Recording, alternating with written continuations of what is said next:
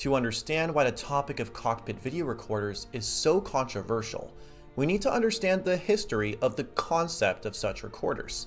The idea of a crash survivable recorder was born out of necessity in the 1950s. Australia's David Warren invented what we now call the black box, although it's actually bright orange, after a series of mysterious air crashes. By the 1960s, flight data and cockpit voice recorders became standard. They revolutionized accident investigations.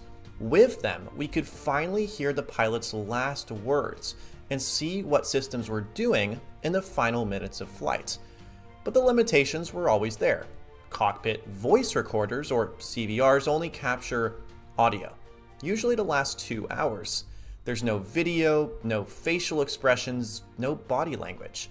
No way to know visually what was doing and who was doing what in the cockpit. And in many cases, that missing piece has left critical questions unanswered.